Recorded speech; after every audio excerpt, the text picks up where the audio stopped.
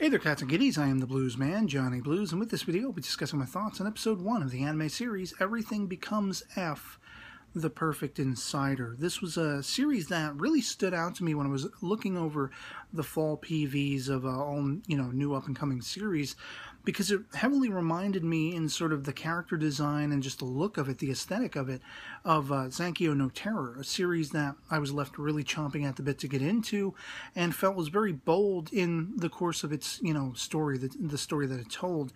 And so I thought, going into this, I was really going to be chomping at the bit to want to talk about it after watching this first episode, and quite sort of remarkably, I was left with the antithesis effect.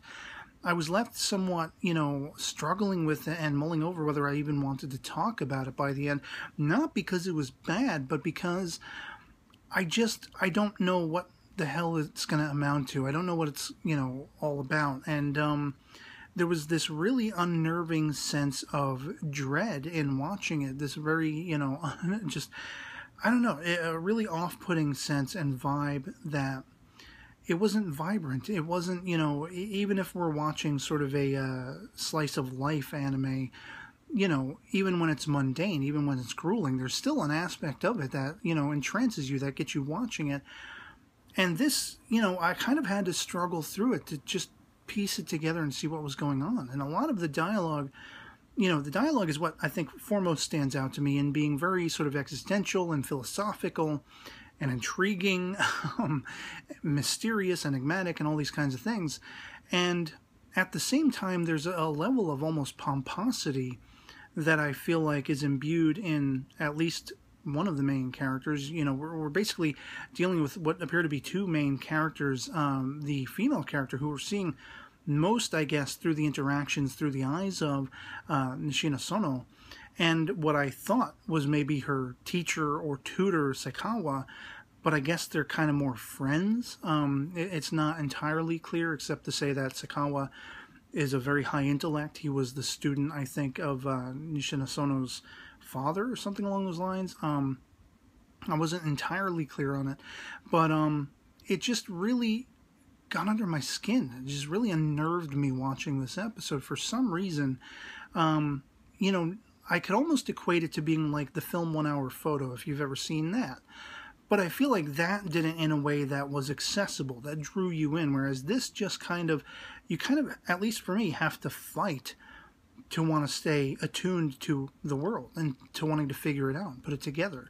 And it's almost as though it's a challenge in that way, like maybe that feel was done deliberately to challenge you to break beyond your perceptions and preconceptions, which is something I'm always championing doing, and something I aspire to do, of my own opinions and thoughts and theories and speculations, whether it comes to anime, entertainment, or life in general. And so I have to give it high marks for just being a very sort of intellectual piece, and having, for lack of a better term, a lot of intriguing aspects as, we're getting to know, kind of, these two characters, their relationships with each other. She's making coffee. She's like, oh, you must be in a bad mood today. You're drinking soda straight from the can. You didn't make coffee, and yada yada.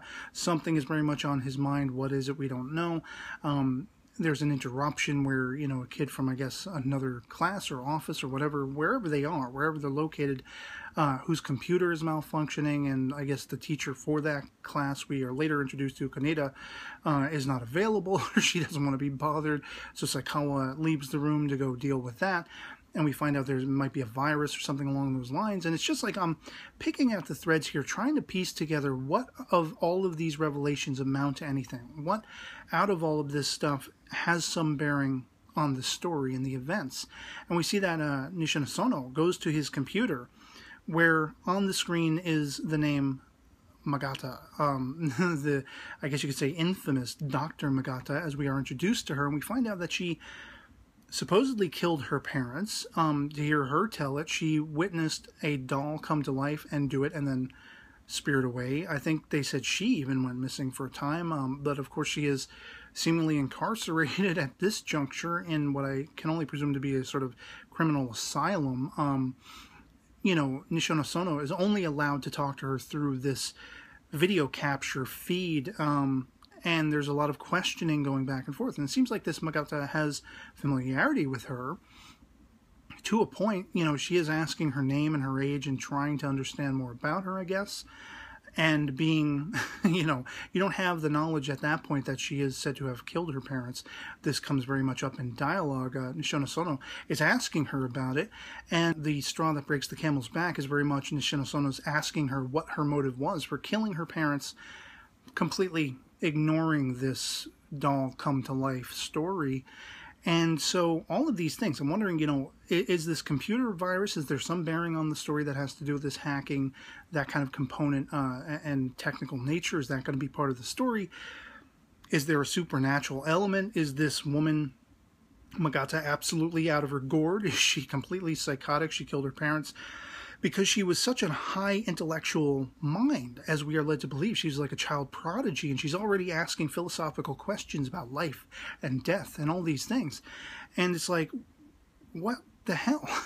You know, what is going on in this series? What, you know, is there going to be a supernatural element, like I say, where either she's psychotic or it's true that a doll came to life? Is there some kind of demonology and monsters and supernatural elements affecting this character? Probably not. And then, you know, I almost feel like there's nobody to root for. I think that's also part of the problem, other than Nishino Sono herself, maybe, because I thought the relationship between she and Saikawa was going to be one of the elements that really draws me in. And, you know, he's kind of very much existential as well, and I can almost equate the qualms he speaks about and what we hear in the narration of the story from this elder doctor man who took, you know, the Magato girl when she was a little girl, took care of her for a little while when the parents were busy or whatever, you know, whatever that means. We hear so much of her questioning what life means, what the meaning of life is, what being here is, who am I, you know, what is my purpose in the universe, and all these existential things that can become a crisis of self for some people, can break one's mind if it becomes all-consuming, which may be the case in this series. But I almost equate it with Motoko Kusanagi from Ghost in the Shell, where I feel like that curiosity about the soul and the machinery and what makes a human brain and you know, the energy that we assume bodies are be filled with, that at least, you know, per certain religions and mysticisms mean there is an energy that is what we refer to as a soul and all these things. Like, I found it much more captivating in that frame of reference because I could root for characters in that series.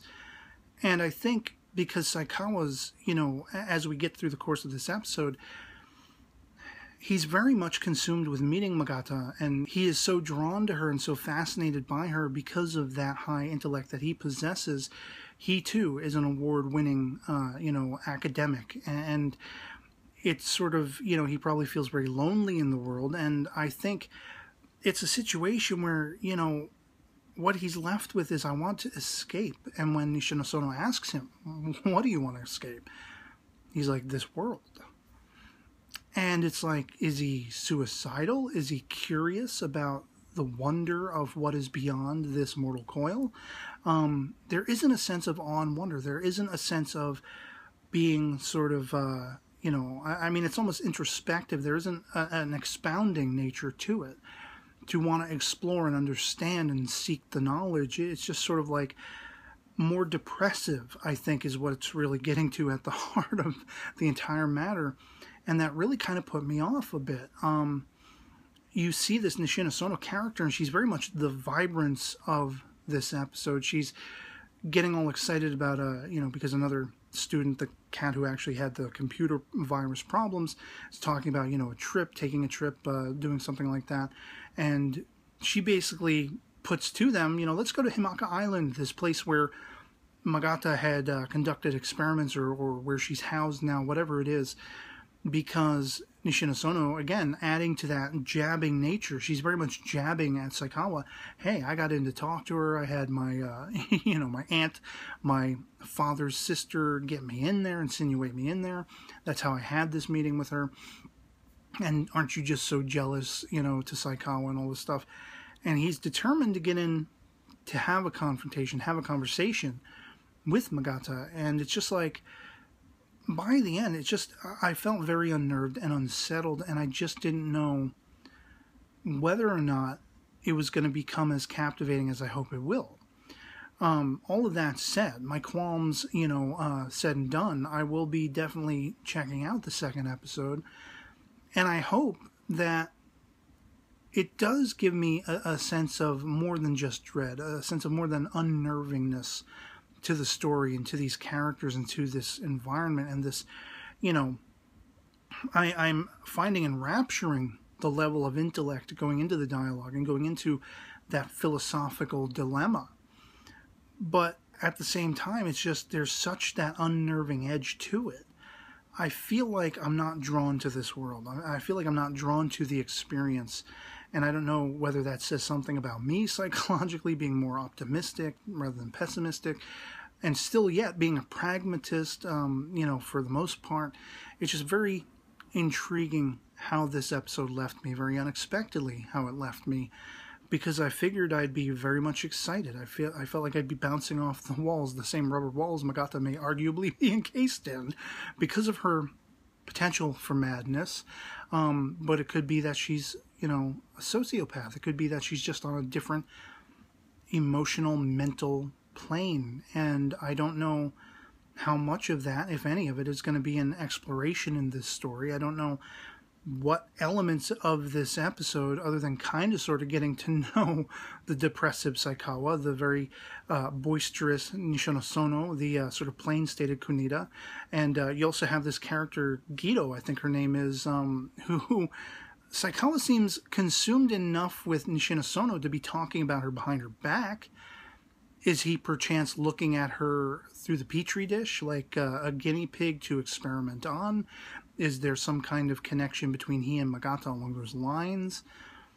That could be an interesting aspect, quite frankly, which only just occurred to me as I'm recording now. And so yeah, I'd love to hear from you guys in the comments below. What's your take on the first episode of Everything Becomes F, The Perfect Insider is, whether you were just chomping at the bit and you successfully were left feeling that way by the end. If, like me, you aren't sure, you're not sure-footed enough to know whether or not you're going to get into it. And I guess, time will tell for me personally. But yeah, I love having the conversation with you guys. Even if we agree to disagree, I still love going back and forth and exploring how we are meant to feel and be entertained by series such as this. So otherwise, that'll be pretty much it for me on this. Hope this video finds you well, and I'll catch you all later. Peace.